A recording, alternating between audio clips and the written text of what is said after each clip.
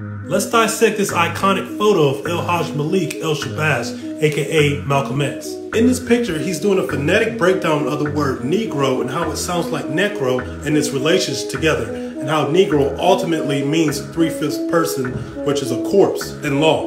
Which is why when you listen to his speeches, he would often use so-called before black or Negro. So just like he was educating our people on the word Negro, myself and many others today are trying to educate our people about calling themselves black and the legal ramification it has in law. When we look at the word black, we know in Spanish it means Negro or Negro. Phonetically, Negro sounds like necros, which means dead or corpse. Part of plantations owners' ways of breaking newly acquired Africans, as stated in the literature of that period, was to dehumanize them. The first step in eliciting a subhuman concept, which Malcolm showed you that Negro is a subhuman, was to change their personal names and titles. Slaves were called N-words, which comes from Negro, Spanish for black, or necros, Latin for dead.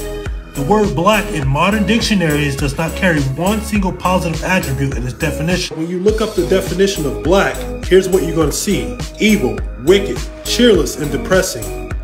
Marked by anger or sullenness. Mournful, destitute of moral light or goodness, calamitous, atrocious. In pre-colonial African societies, the name of a person, place, or thing is its nature. And we know our pre-colonial or pre-colonized ancestors never called themselves Negroes or blacks.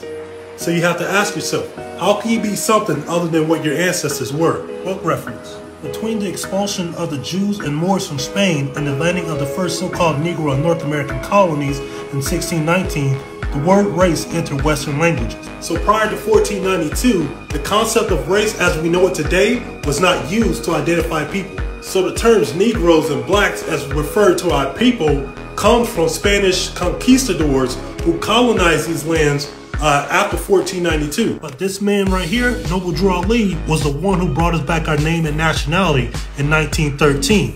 We don't know about it today because he was sold out by traders. Book reference. Slavery under the Spaniards.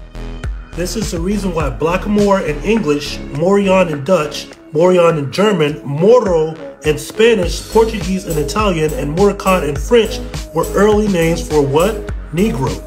Negro, a Spanish word, did not come into common use in England until the 19th century. And that's the reason why we need to go back to our national principles and stop calling ourselves black.